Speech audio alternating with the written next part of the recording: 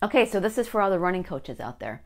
I'm going to go over what seems to be not a widely known tool to design and push out workouts to clients. And this is the Garmin Clipboard app. Even if you're not a coach, but you use a Garmin, stay tuned because you can use this too, and it's absolutely free.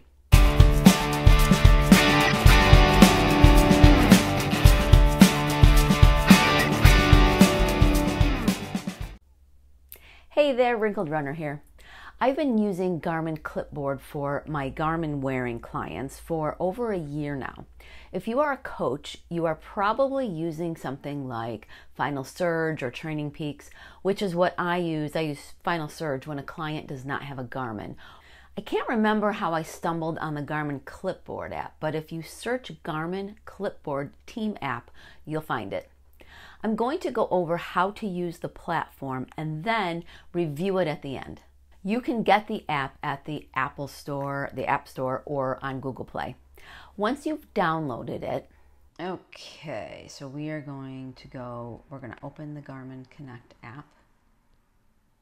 And I'm blocking out my athlete roster names, but you can see that I have 5 athletes. And 1 is in person and 4 are virtual. And Team YouTube, I just added for this.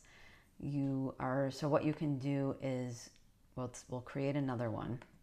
So I'm going to create another team and we'll call it example 2. And then select the sport. We are running and save. Okay, so example 2, we're going to invite an athlete. So we're going to invite, and what happens is you can, if you're in person, have the person scan this. If you are emailing because you're a virtual coach, you can just share it. And if you hit the share button, then it will bring up, well, here, let me do it. You can bring up how you want to do the invitation. And then you can send people a message or print it in an email. Okay, so once that happens, and then the athletes will be uploaded to here once they accept the invitation. Now, one thing you have to do with this app, it doesn't refresh while it's up. So you have to go out of it and then re-bring it up. So, if I'm on the iPad, so even if I swipe up, you still have all of this going on. So you need to get rid of it and then go back into it. And then everything will refresh and it will be, this is one of my athletes and he does strength work and he does runs. Okay, so this is showing all the things that he's done in the past 30 days. I'm going to go to my virtual running team, but I'm going to pick my husband. Okay, so this is Dave, and this is the past 30 days. Now you can custom see what's going on. I usually do a week at a time, a week out. Now my husband is doing rehab on his Achilles, so he's run walking right now. He's doing a 4-minute run and 2-minute walk, and when that starts feeling good, he can up it because his PT says so, not because I say so, but his PT has given him clearance to start to run again. And so we're building him up slowly. So when you go into what they've done, you can see their elevation, you can see the circumstances, the humidity, the wind, the temperature, and the time. So you can see their heart rate, the cadence, and then you can see all of the splits. So it's broken up into how you set up the workout.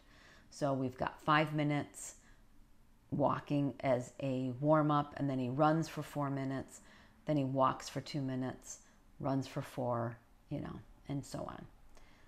Okay, so this is showing obviously up and down because he's walk running. For someone who's running, it'll be a little bit more linear. And then they can say how they're feeling. They give an RPE at the end of each workout. So it was somewhat hard, but he felt normal.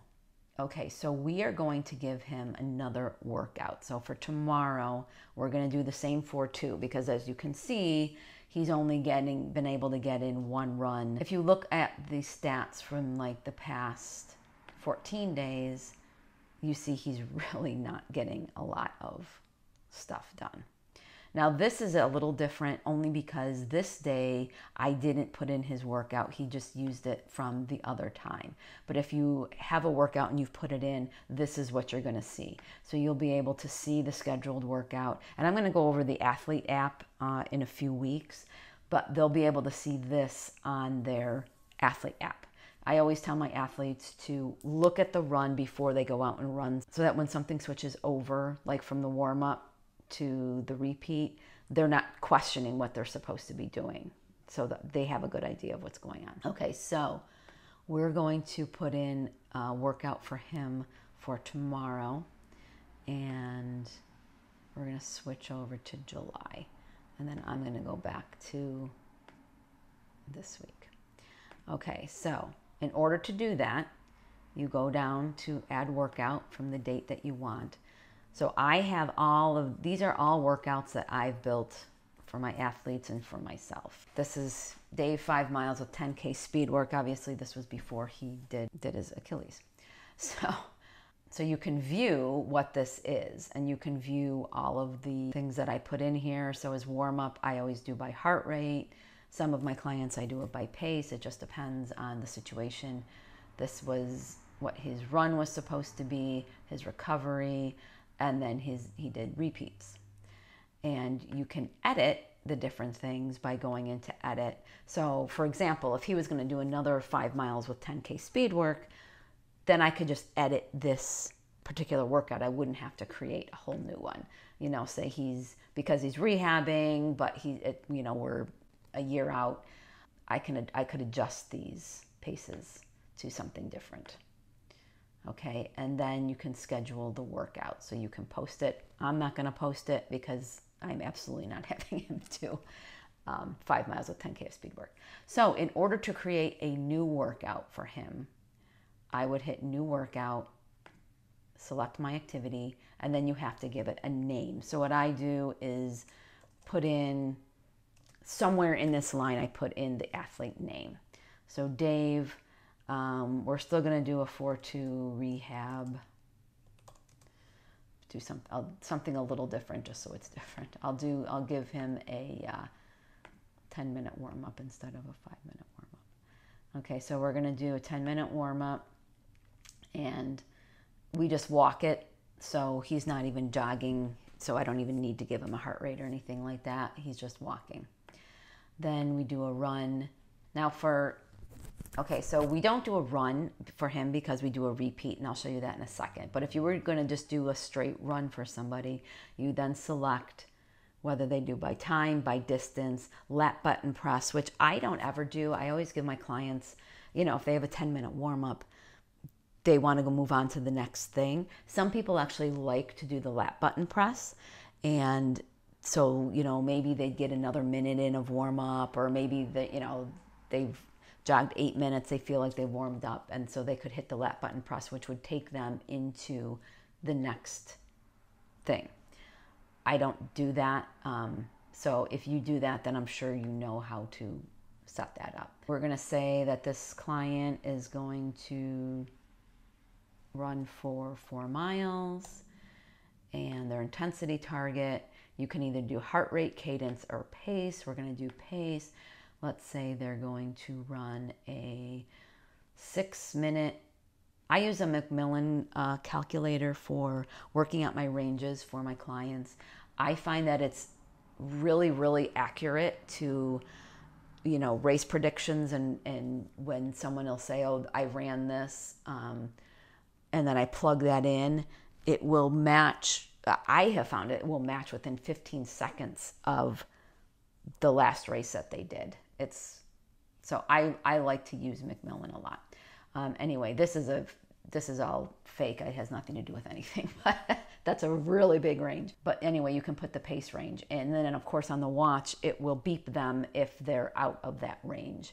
And then you can add a cool down. I'll show you a repeat, because for him, we do repeats. And so we do 5 repeats. He runs by time, so he runs by 4 minutes. No intensity. And then he recovers for 2. And no intensity. And then we're done. Okay. Now, so for him, this, you can just, I could delete the run and say, oh yeah, he's not ready for 4 miles. Okay. So then you would save it. Okay. And then you could pick it and then post it for tomorrow. Okay. And again, I'm not going to post this one because it's not the right thing. So that's how you would set up a workout. Now, what I like to do with my clients, I do 2 weeks at a time. I do the first week, and that's what I focus on, telling them, letting them know about things, giving notes on things like that.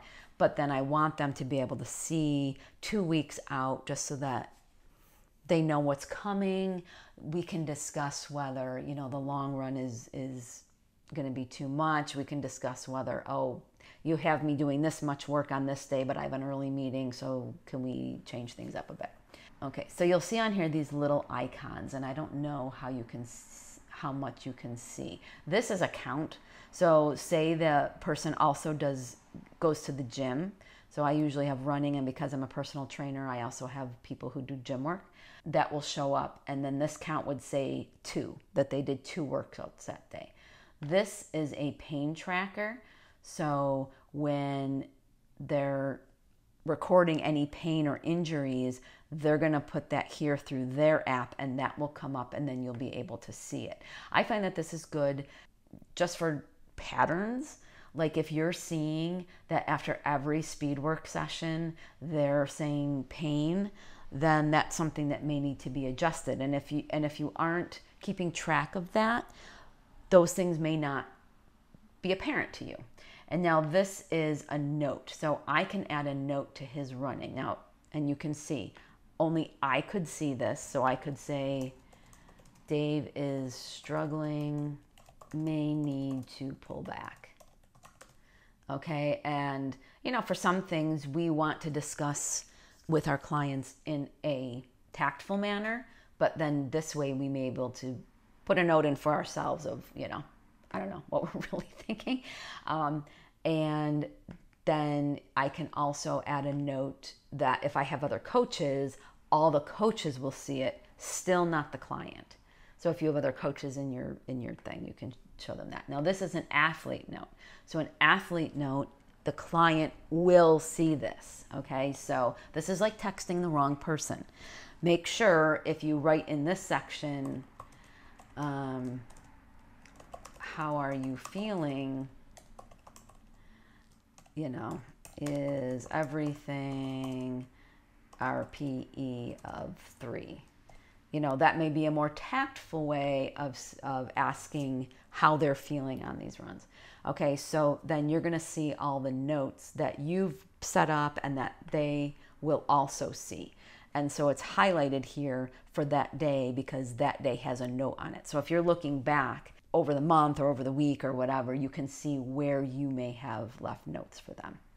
Now, for the workout library, I don't ever use the Garmin library, and this is why. Let's just pick one at random. So this is a tempo run, 10-minute tempo, warm up, recover, run 10 minutes, okay? Recover, and this is the lap button press thing, which I already said I don't do. I don't do it myself even. I've screwed up so many times when I've done the coaching, you know, thing, the Garmin coaching thing where they have you do a lap button press and then have run like a maniac during a speed part, but I didn't press the lap button, so I'm still like warming up, and I can't even talk about them today. It's so mad. So, but you can't edit these. See, so this, you can't edit them. So they have to know what their paces are going to be, and they have to be able to keep track of that. So, for a tempo, if you're doing RPE, then that may be something that you'd want to use, just so that they don't have a pace range, and so that you run, a 7 and don't have a pace range. So that can be helpful, but most of my clients I do a pace range for the most part. Okay, so if I was going to put in all of his workouts for here, I can go into the workout library and I can say, oh, Dave needs rehab like every day. But what you can do is, if you have your clients in here, then you can pick a workout that they've already done if you're going to repeat that, and then put it in on a day-by-day basis. What I like to do is put in everything that I'm supposed to put in, and then just do it very quickly. And you can scroll through the days this way, and we can add a workout, another to rehab, and do it that way. Now the other thing you could do is edit one that's already in here, which I already showed you. Okay, now I'm going to go over what I like and what I wish was different about this app. On the positive side, it is very easy to add different workouts and edit them. And I can do that on my iPad Pro with my keyboard. I don't know if it's because I'm older or what, but I like to do most things on my iPad or laptop, not on my phone. The paid platforms may have more metrics to track your athletes, but I find I don't really use those so much. And so what they have on the Garmin Clipboard is enough for me.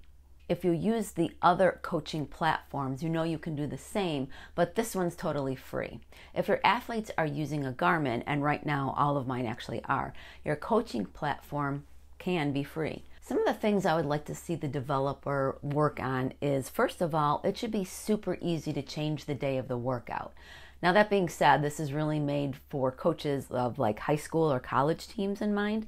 And even if one of your athletes is sick, your practice days are going to be set. But it can't be that difficult to be able to grab a workout and drop it into the next day. Life happens, and sometimes a whole week needs to be shifted. And I usually put together the workouts a week at a time for each client. So it's very time consuming when I have to delete the run from one day and redo it for another. Sometimes it makes sense, depending on the run and the athlete, to just delete it and move on. But with someone, say, training for a marathon and the long run needs to be moved, that's a pain. Because I'm also a personal trainer, I add strength work as part of my athletes' training. And I won't spend a ton of time on this point, but you can only use the exercises that are loaded into the program to add to your clients. This means if I want to add in something else, I have to write an extensive note about it. So even though by all appearances, this app seems to be a Garmin-produced app, it is treated as a third-party app. So there are some things it doesn't allow, like being able to see the steps in the Garmin Connect section. Now, if your client has the Clipboard for Athletes app, you can refer to the steps in that, and I'll go over that in a few weeks. So it's not a game changer for me, but it is weird that it is treated as a third-party app. So if you know me at all, you know that I am really bad at math. So thank goodness for training pace calculators. Now, it used to be when I built a workout for my clients that used minutes instead of miles, there'd be a count as you were building it in the Garmin Clipboard app. So it would be easy to give my starting clients a 30-minute run with a 5-minute warm-up, 5-minute cool down, and intervals of, say, 7 run, 2 walk. I didn't have to figure out how many intervals to do because it added it up as I did the workout. Now, for some reason, they don't do that anymore. I never understand why any apps decide to take stuff away. Why? Just give us smart additions to what we can do, work out the bugs, whatever, but stop taking things away, which seemingly is random. Anyway, so those things are annoyances to me, and maybe in the future they'll tweak it more. So if you're a running coach, this app could be better, but especially if you're first starting out or all your athletes use Garmin, this free app could be what you are looking for. I find that a lot of coaches don't know about it, so I hope this was helpful to you. Next week, I'm going to be talking about SMART goals. You may have heard of them and how to make SMART goals. Now I'm going to talk about the pros of SMART goals for running and some interesting critiques of the process as well. I know this video was geared towards running coaches, but if you aren't one, I am a running coach and a personal trainer from Buffalo, New York, and I've been coaching one-on-one in person for a few years now, but now I'm doing virtual coaching as well. I'm working on a new website just for the coaching business, but until then, follow the link in the description to see what I can do for you. You can sign up for my once-a-month newsletter to get all of the information and all of the content from this channel, my podcast, blog, and any other resources that I have found that can help you with your running. Thanks for watching, and I'll see you on the run.